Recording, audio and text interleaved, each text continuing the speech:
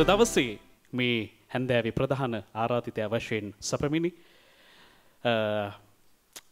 ඕනම වෙලාවක Tamanගේ ඔරලෝසුවේ ඕනම වැඩකට වෙලාවක් හොයාගන්න පුළුවන් අමාත්‍යවරයෙක් විදිහට අපිට කටපුරා කියන්න පුළුවන්.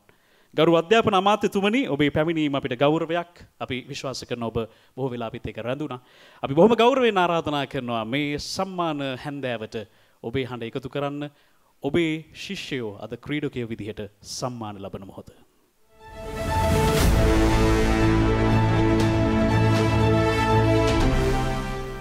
සිල් ක්‍රීඩා සම්මාන රාත්‍රියට පැමිණ සිටින අපේ හිතවත් හිටපු අමාත්‍ය කොළඹ දිස්ත්‍රික් පාර්ලිමේන්තු මන්ත්‍රී ඉරාන් වික්‍රමරත්න මැතිතුමනි, ඒ වගේම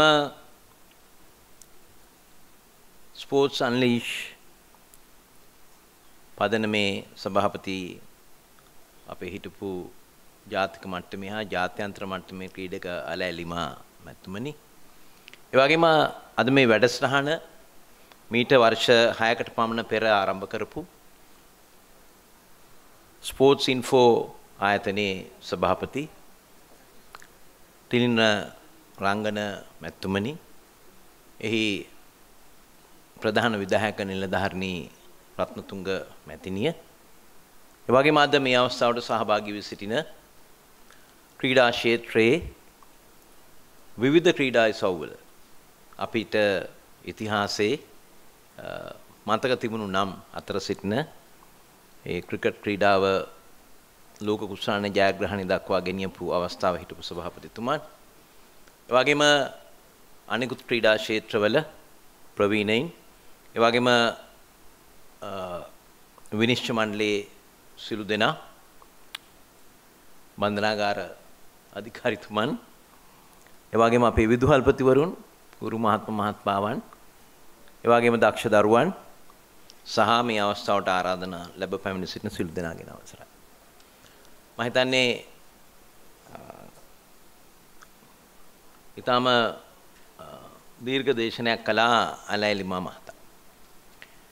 ඒ වගේම විනිශ්චය මණ්ඩලයේ මැතිතුමත් දේශනයක් කළා. විශේෂයෙන්ම අපේ රටේ විවිධ ක්‍රීඩා ක්ෂේත්‍රවල දරුවන් එතෙන්දී හයිලයිට් උනේ වැඩියෙන්ම අවුරුදු 15 වගේ වෙනකොට ක්‍රීඩා ක්ෂේත්‍රය අතහැරලා අධ්‍යාපන ක්ෂේත්‍රයට අවතීර්ණ වෙනවා.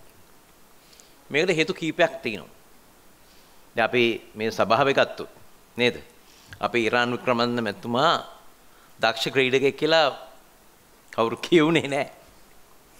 එතුමා රාජික විද්‍යාලයේ ක්‍රිකට් කණ්ඩායමේ හිටපු දක්ෂ නායකයෙක්. මම හිතන්නේ එතුමා වාර්තා තිබ්බා මේ රොයල් තෝමියන් බිග් මැච් එකේ එතුමාගේ වර්ෂය. ඒ වගේම එතුමා රග ක්‍රීඩකයෙක්. ඒ වගේම එතුමා අධ්‍යාපන ක්ෂේත්‍රයේ ඉහළට ගිහිල්ලා බැංකු ක්ෂේත්‍රයේ ඉහළම තැනට එතුමා ගිහිල්ලා තමයි දේශපාලන ක්ෂේත්‍රයට ආවේ. ඉතින් ඒ නිසා තමයි එතුමා කෙටි කාලයකින් සාර්ථක දේශපාලනඥයෙක් හැටියටත් අද මෙහි පැමිණ සිටින්නේ. ඉතින් මේ මෙතන ප්‍රශ්නේ තියෙන්නේ ඒ වකවානුව. දැන් අපි පාසල් යන වකවානුවෙත් පාසල් මට්ටමේ ක්‍රීඩා කළා. අපි කැඩටින් කළා. ස්කවුටින් කළා.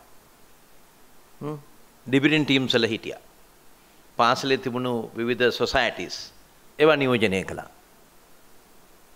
දොර ප්‍රිෆෙක්ස්ලා හැටියට වැඩ කළා. එතුමත් එහෙමයි. මෙතන බොහෝ දෙනෙක් එහෙම ඇති. දැන් මං කියන්නේ අවුරුදු 35කට 40කට 45කට එහා ඒ අපේ කාලේ. හැබැයි ඊට වඩා අද වෙනස් වෙලා තියෙනවා. මොකද අපේ අධ්‍යාපන ක්‍රමේ ලොකු වෙනසක් සිද්ධ වුණේ නැහැ. අපිට බ්‍රිතාන්‍යයන්ගෙන් උරුමුණු අධ්‍යාපන ක්‍රමය අද එහෙත් නැහැ. examination based education. විභාගයේ පදනම් කරගත් අධ්‍යාපනයක් තමයි අදටත් අපේ තියෙන්නේ. ඉතින් අපි බලන්නේ සාමාන්‍ය පෙළ විභාගයේ තිබ්බොත් ඒ 9 කී දෙනෙක් ඉන්නවද? දැන් මේසර හිටියා 10835ක්. කොළඹ එක්තරා බාලිකා විද්‍යාලයකට ජීව විද්‍යාව සහ ගණිත අංශයට අයදුම්පත් වෙලා තිනවා 1450ක්. ඒ පාසලේ වේකන්සිස් තියෙන්නේ 36යි. 36. දැන් විදුහල්පතිතුමිය මාත් එක්ක කියනවා දැන් කොහොමද මම මේ සියලු දෙනා මේ ඇකොමඩේට් කරන්නේ. ඒ වගේම තවත් විද්‍යාලයක. ඒ වගේ මම දැන් මාසෙකට විතර කලින් ගියා මේ දරුවන්ගේ නිර්මාණ ප්‍රදර්ශනය. තිවිච්ච පාසලකට ගම්පහ. මේ පාසලේ දරුවෙක් තමයි අර කිව්වේ සාමාන්‍ය පෙළ විභාගයේ ඒ 9ක් අරගෙන අවුරුදු 19න් පහළ ක්‍රිකට් කණ්ඩායමේ මේ වෙලාවේ විදේශගත වෙලා ඉන්නවා කියලා ගම්පහ රත්නාවලි බාලිකාව. පසුගිය උසස් පෙළ විභාගයේ 900ක් වෙනි හිටියා උසස් පෙළ විභාගයට.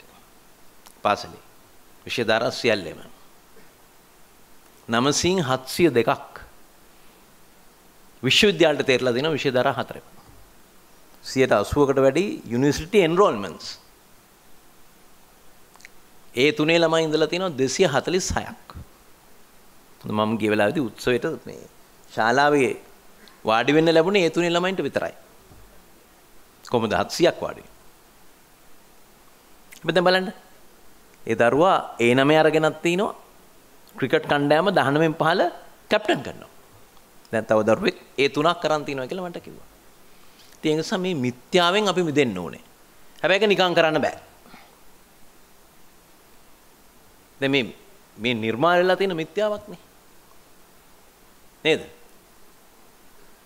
ඒතර දැන් උදේ 7යි මාර්ට පාසල් යන්න සමහර දරුවෝ එන්නේ 5ට. අවිසාල වගේ ඉඳලා කොළඹට එනවා 5ට විතර. පාසල් ඉවරලා 2 වෙනකොට යනවා උපකාර පන්තියට. ඒක ඉවරනොත් රෑ 7:00යි 8යි.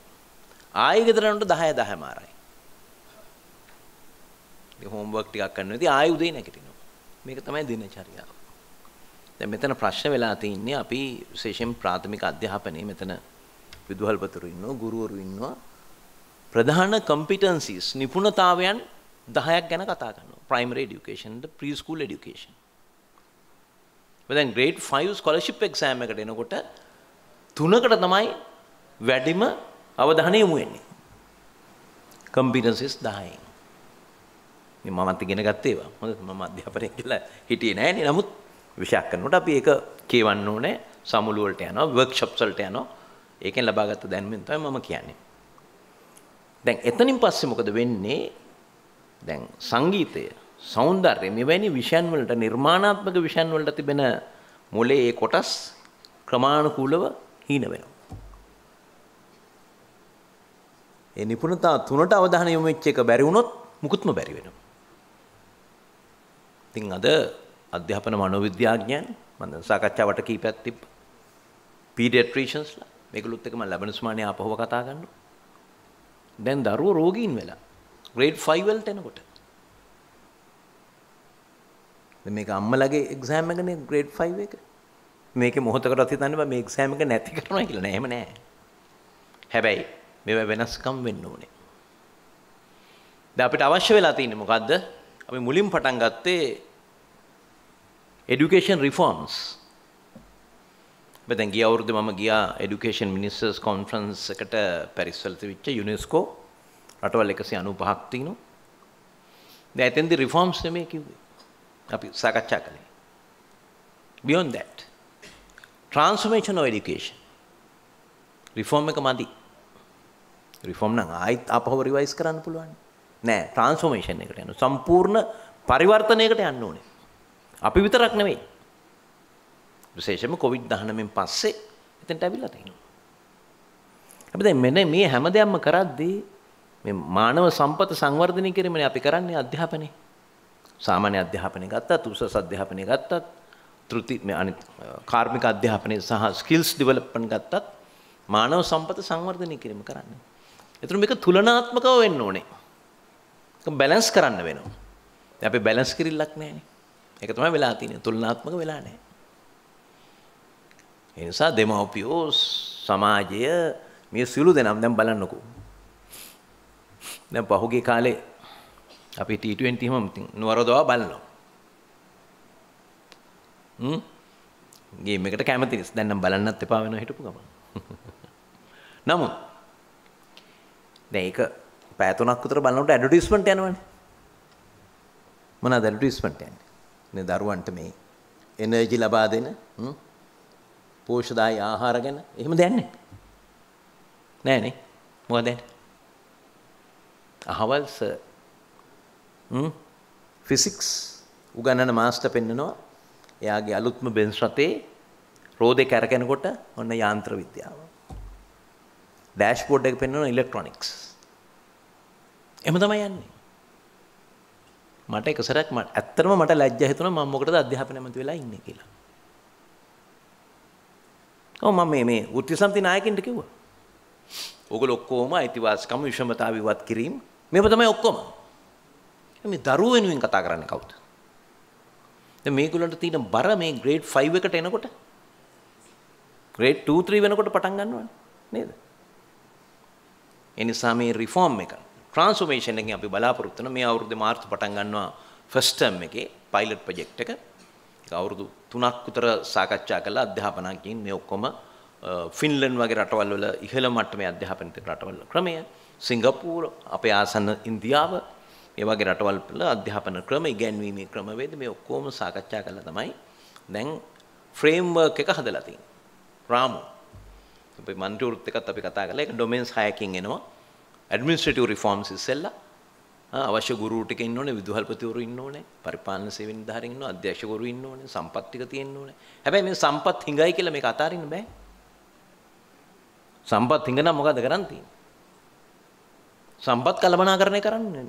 We have to manage resources. ඉතින් මම මුලින්ම නීති උපාධිය කියලා උසාවිය ගිහලා ඊට පස්සේ කළේ මැනේජ්මන්ට් තමයි PhD එකට යනකම්. ඉතින් මමත් දැන් ඒක ප්‍රැක්ටිස් කරනවා. දැන් හුඟක් වෙලාවට තියෙන්නේ අපි ඉගෙනගත්ත දේ ප්‍රැක්ටිස් වෙන්නේ නැහැ නේද? ඉරාන් වික්‍රම මැතිතුමා ඔබතුමා නම් බැංකුවේදී ප්‍රැක්ටිස් කළා. මාත් බැංකුවේ ඉඳලා ප්‍රැක්ටිස් කළා. ඉගෙනගත්ත දේ. දැන් අපි උසාවිය ගියත් ප්‍රැක්ටිස් කරන්න බෑ. වෛද්‍යවරු ප්‍රැක්ටිස් කරන්න ඕනේ. ඒක තමයි ඒගොල්ලන්ට කියන්නේ ප්‍රොෆෙෂනල්ස් කියලා. දැන් ප්‍රශ්නේ තියෙන්නේ අපේ රටේ ඉගෙනගත්ත දේ ප්‍රායෝගිකව යොදවන්න තියෙන නොහැකියාව. දැන් උපාධාරී විශාල පිරිසක් අපිට නැවත පුහුණු කරන්න වෙලා තියෙනවා. ලෝකයේ වෙනත් කිසිම දියුණු රටක විශ්වවිද්‍යාලයකින් පිට වෙන උපාධිධාරියෙක් එයාට අදාළ විෂයට නැවත පුහුණු කරන්න ඕනේ නැහැ. නේද? ඉතින් ඒ නිසා මේ ක්‍රමය වෙනස් වෙන්න ඕනේ. නිසා අපි ප්‍රයිමරි එකේ 1 to 5 අපි ටර්ම් ටෙස්ට් ගන්න අඩු කරනවා. එක්ක මිඩ් ඉයර් ඇසෙස්මන්ට් නැත්නම් at the end of the year assessment. one assessment.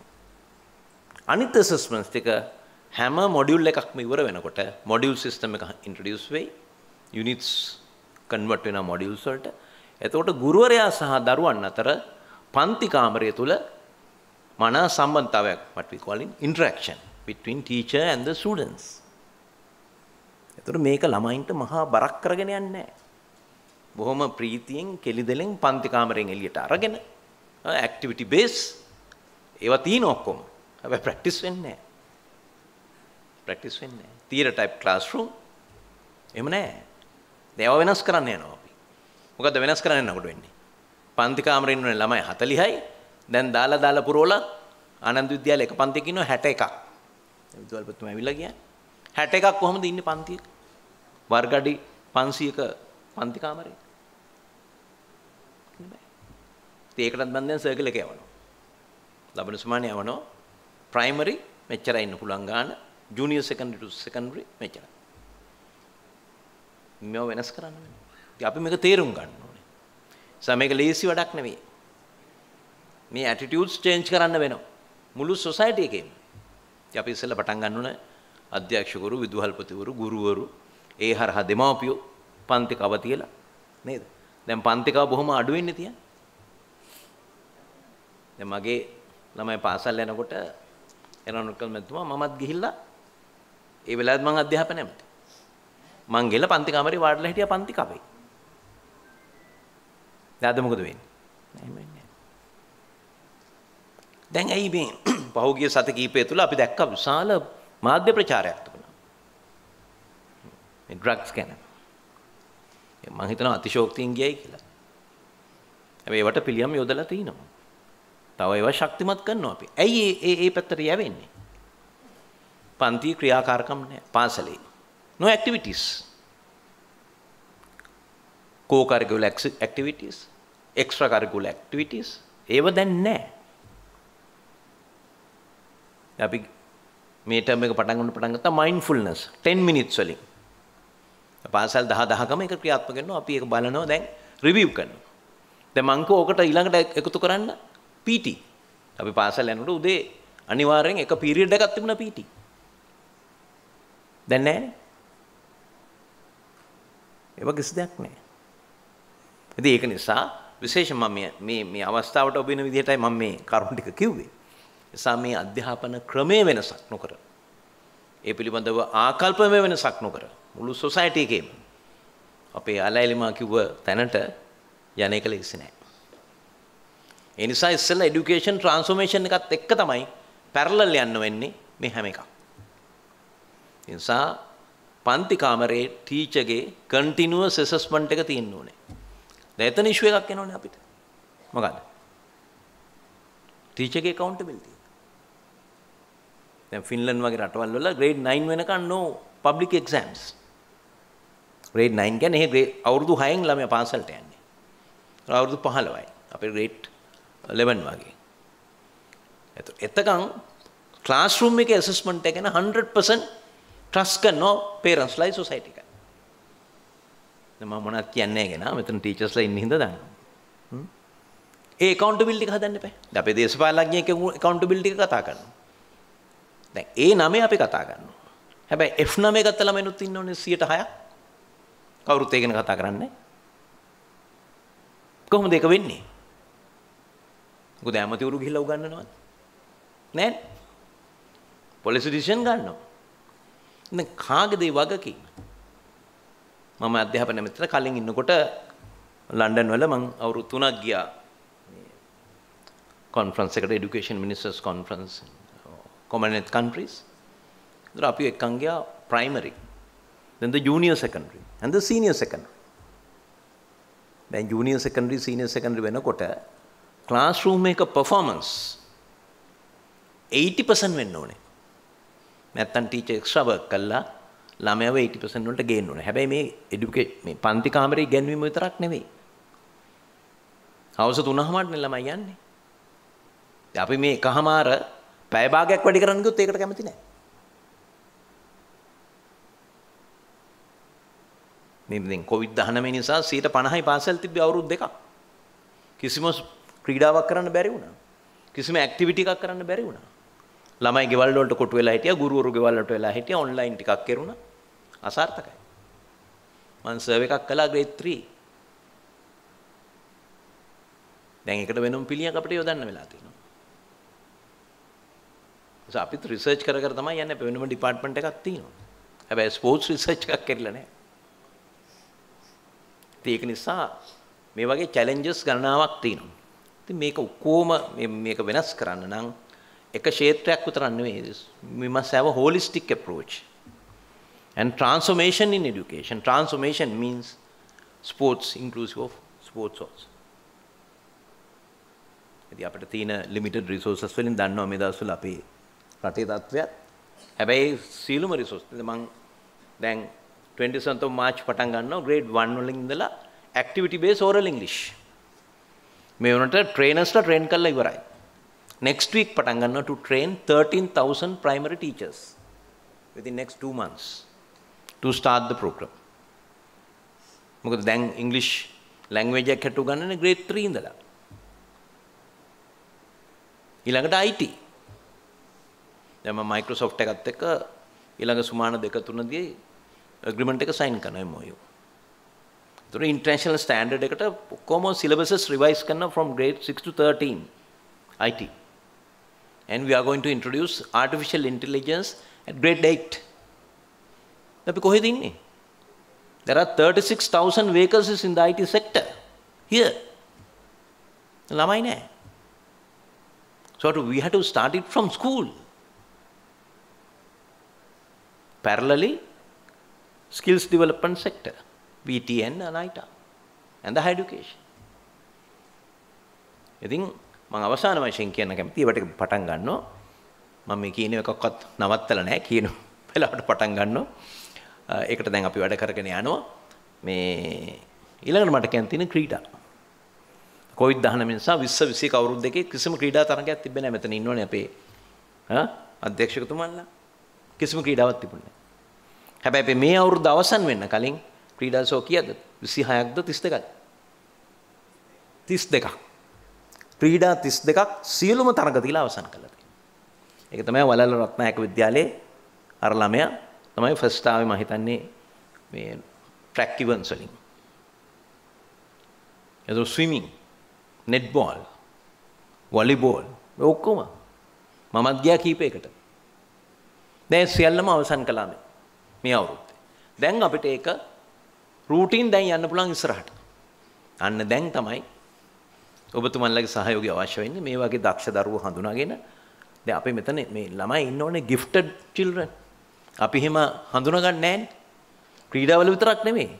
අධ්‍යාපන ක්ෂේත්‍රෙත් දක්ෂ දරුවෝ ඉන්නවා gifted children. ඒකට කියන්නේ සුමගනේ. සුමග දරුවෝ සිංහලෙන් කියන්නේ. තේම හඳුනා ගැනීම ක්‍රමයකුත් මම හොයලා දෙනවා. එතකොට අපි පොඩි කාලේම අවුරුදු 10 12 වෙනට හඳුනාගත්තා නම් ඒගලන්ට ඒ පාත් එක යන්න අවශ්‍ය පහසුකම් ටික හදලා දෙන්න තමයි තියෙන්නේ. දැන් මේ පැත්තෙන් ගත්තොත් එහෙම මම හිතන්නේ අපේ ත්‍රින මැතිතුමා අලයිලම මැතිතුමාන් ඒකේ CEO ඒ ඔක්කොම එකතු වෙලා දැන් අවුරුදු 6ක් තිස්සේ මේක ඒගොල්ලෝ තනියම කරන් යනවා ස්පොන්සර්ස්ලා කීප දෙනෙක් එක්ක. ඒකට අපේ සහයෝගයක් දෙන්න මම කිව්වා මේ දෙපළටම අපේ CEO-ටත් කිව්වා මිසිස් රත්තුංගටත් ඕගොල්ලෝ ප්‍රෝග්‍රෑම් එකක් හදන්න for next 5 years. මම දන්නේ නැහැ මං කොච්චර කලින් ඉඳීද කියලා ඉරාන්ලා තමයි ඒක දන්නේ. මට නම් ඒක ප්‍රශ්නයක් නැහැ. මගේ ප්‍රොෆෙෂන් එකක් තියෙනවා. so මම මාව ඉතින් ওই පැත්තකට දාලා තියලා මේ පහුගිය කාලේනේ අඬ ගහලා දුන්නේ. ඉතින් මට පුළුවන් උපරිමේ මං කරනවා. එතකොට ඊළඟ කෙනෙකුට පුළුවන් ඒක කන්ටිනියු කරන්න. මේ හැම එකක්ම අපි හැමදාම ඉන්නේ නැහැ නේ හැමතැනක.